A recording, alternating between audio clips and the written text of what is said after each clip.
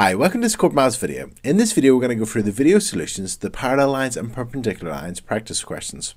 If you want any extra help on parallel lines or perpendicular lines, if you go to corbettmaths.com/contents, you scroll all the way down to videos 231 and 232. They're the video tutorials on parallel lines and perpendicular lines. Alternatively, you could scan this QR code and it'll bring you straight to it. Okay, let's get started. So let's look at question number 1. Okay, question number 1. So question number 1a, we've been asked to draw a line that's parallel to the line AB. So as you can see, we've got the line AB, and a parallel line is a line that will never meet or cross the line AB. So it's going to have to be horizontal as well, so it's going to look something like that. It can obviously be a longer line, it could be a shorter line, it could be above the line, it could be below the line, as long as the line is parallel to it. So in other words, it's not going to meet the line AB, then that's fine. Okay, question B. So I'm just actually going to get rid of those and just leave one parallel line. Okay, question 1b. We've been asked to draw a line that's perpendicular to the line CD. So we've been given the line CD. Perpendicular means to cross it at right angles. So it means the angle between the line we're going to draw and this line CD needs to be a 90-degree angle. So I'm going to draw this line here. As you can see, it crosses the line at 90 degrees. There's a 90-degree angle between the line that I've drawn and the line CD. So this line and the line CD are perpendicular. They meet or they cross at 90 degrees. Okay, question 2. So question 2, ABCD is a trapezium. So we've got this trapezium. So it's a quadrilateral. It's a four-sided shape with one pair of parallel lines. And we've been given some options. We've been given the words obtuse, perpendicular, acute, parallel, and reflex. And we've got to complete the sentences. So we've got to fill in the spaces using the words below. So A, the line AB, so AB is something to AD. So we've got AB and AD. So as you can see, the line AB, this line, and the line AD, this line, they meet at 90 degrees. That means they are perpendicular. So let's write that down, perpendicular. So the line AB and AD are perpendicular. They meet at 90 degrees. Our next sentence, DC is something to AB. So DC is this line. AB is this line. They're the two parallel lines. Remember, trapezium has one pair of parallel lines. So that means that DC and AB are parallel. And finally, part C, angle Y is an something angle. So if we have a look at angle Y, it's not an acute angle because acute angles are less than 90 degrees. They're smaller than right angles. It's going to be an obtuse angle because it's bigger than a 90-degree angle, but it's less than a straight line. So it's going to be obtuse. So angle Y, this angle, is an obtuse angle. And that's it. Okay, question number 3. So question number 3, we've been given this shape. This is the shape A, B, C, D, E. So it is going to be, so part A says, what is the mathematical name given to the shape A, B, C, D, E? So it is a pentagon because it's got 5 straight sides. 1, 2, 3, 4, 5. It's a pentagon. Part B. Part B says, which line is parallel to ED? So if we have a look at our pentagon, we've got ED here. The line that's going to be parallel, so the line which is going in the same direction as ED, would be BC. So that is going to be BC. Next question, question C. Which line is perpendicular to ED? So in other words, it meets or crosses it at 90 degrees. So if we go up and have a look at the line ED, this line, the line CD perpendicular to it because there's a 90-degree angle between the line ED and CD. So CD or DC, whichever one we want to call it. I'm going to call it DC. Okay, our next question. Okay, question number 4. Question number 4 says, shown below is the shape A, B, C, D, E, F, G. So A, B, C, D, E, F, G. And it says, what's the mathematical name given to this shape? So let's have a look. It's got 1, 2, 3, 4, 5, 6, 7 straight sides. So it's a heptagon. And part B. Part B says, mark with the letter X an acute angle. So an acute angle is going to be an angle that's less than 90 degrees. So this is a right angle. It can't be that one. That's obtuse. It's bigger than 90 degrees. This angle up here is an acute angle. So let's call that X. This angle is actually a reflex angle. It's bigger than a straight line. This angle is an obtuse angle. It's bigger than a right angle. This angle is an obtuse angle, it's bigger than a right angle, and so is this one. So the only angle that I can mark in here is the angle at the point D, this angle CDE, this angle. So I've marked in an angle and I've labelled it X. Part C says mark in an obtuse angle and call it Y. So we're looking for an obtuse angle, so that's one that's bigger than 90 degrees but less than a straight line. So I could call this angle Y, because it's bigger than 90 degrees, but it's less than a straight line. Alternatively, I could call this one Y, or this one Y.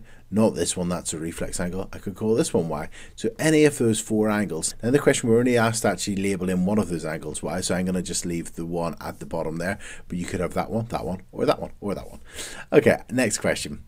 Part D. Part D says mark with the letter Z a reflex angle. So let's go back up and find our reflex angle.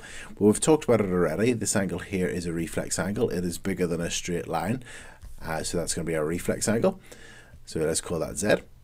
Okay, next part, question E. Which line is parallel to AG? So if we have a look, we've got AG, and it's actually been marked with an arrow, and another line with an arrow is this line, DE. So they are parallel. Those little arrows show that they are parallel lines. They're going in the same direction, and they'll never meet or cross each other. So DE. And part F says which line is perpendicular to EF? So perpendicular to EF means it'll either meet or cross at 90 degrees. So EF.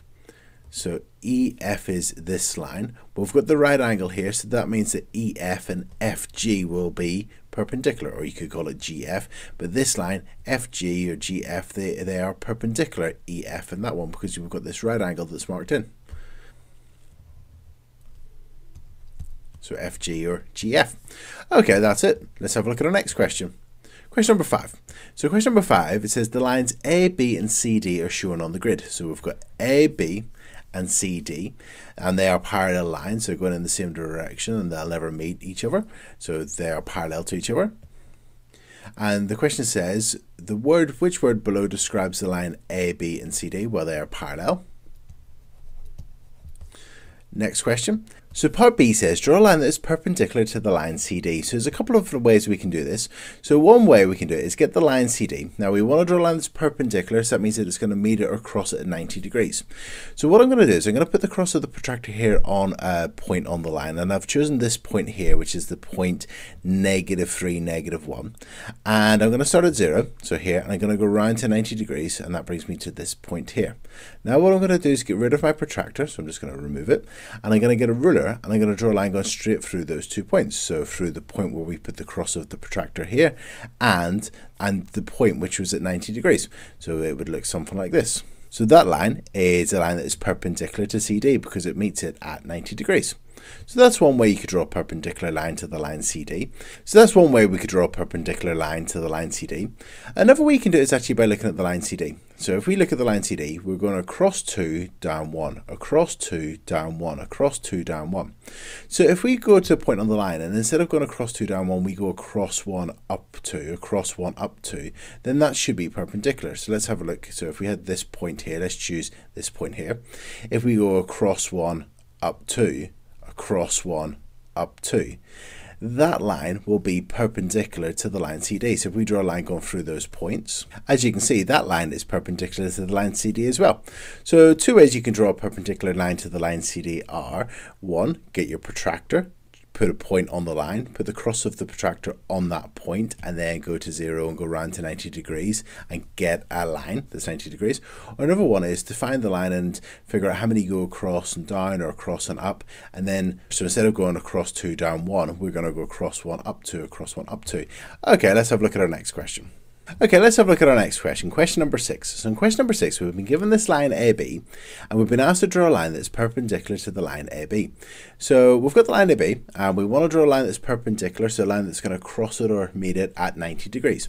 So let's choose a point on the line. We could choose any point. I'm going to choose this point here, and then get your protractor, and we're going to move our protractor over to that point, and we're going to put the cross at the bottom of the center of the protractor, there on top of the cross. And then what we're going to do is we're going to have a look at our protractor, and as I can see here, 0 is on the outside, so we're going to go around to 90 degrees, 10, 20, 30, 40, all the way around to 90 here. And then that means that if we draw a line going through those two, the cross and the point here, if we draw a line going through those, that will be perpendicular to the line AB. So let's get rid of our protractor and let's draw our line. And that's it. And then let's just mark in our right angle, our 90-degree angle, and that's it. So this line is right angles or perpendicular to the line AB. Okay, let's have a look at our next question, question number 7. So question number 7 says, Lee has been asked to add symbols to the lines AB and CD to show that they are parallel. His answer is shown below. So we've got the line AB and CD, and he's put these little dashes in. So whenever we look at isosceles triangles, we often have two little dashes on the isosceles triangle, and those little dashes show that those lines are the same length. So he's actually used those dashes to say that A, B and CD are the same length. Well, he's meant to say that they're parallel to each other, so those symbols are the wrong symbols. He should be using arrows. Arrows would show that the lines A, B and CD are parallel. So I've just said Lee should have used arrows, and that's it. Okay, let's have a look at question number 8. So question number 8, we've got a shape here on a grid, A, B, C, D, E, F, and because it's got 6 letters, I think it's going to be a hexagon. Let's have a look. So 1, 2, 3, 4, 5, 6 sides. What's the mathematical name given to the shape A, B, C, D, E, F? Well, it's a hexagon. Part B says, write down the side of the polygon that is parallel to AF. So AF's here. The line that is parallel to AF would be CD. They are parallel. And part C says, write down the side of the polygon that is perpendicular to CD. So if we have a look at CD, we want to write down a line that is perpendicular to CD. So that means it either meets it or crosses it at 90 degrees. Well, that could be BC, or it could be ED, or DE, whichever way we want to call it. So let's write that down, BC. I could have written down ED. Okay, let's have a look at our next question. So question number 9. Question number 9 says, David has been asked to draw a line that's perpendicular to the line EF. So we've got the line EF. So this line GH must have been the line that David has drawn. And his answer is shown below. So this is the line that David has drawn. And it says, is he correct? Well, you can see clearly here that these two lines don't meet at 90 degrees. They should cross at 90 degrees if they're perpendicular. This is clearly an obtuse angle, this angle in here. And this is clearly an acute angle. So he's incorrect. So the question says, is he correct? Explain your answer. So I've written no, the two lines would need to cross at 90 degrees. They do not. As you can see here, we've got the lines GH and EF, and they don't cross at 90 degrees because this angle that I've shown is greater than 90 degrees. And that's it. So these have been the video solutions to the parallel lines and perpendicular lines practice questions on Corbettmaths Maths. I really hope you found this useful. If you have found it useful, please like it and please subscribe to the YouTube channel. And if you need any extra help on parallel lines or perpendicular lines, if you go to videos 231 or 232 on Corbettmaths Maths, there'll be video tutorials on parallel lines and perpendicular lines, which should hopefully be useful. So thanks very much. I really hope you found this video useful. Cheers. Thanks. Bye.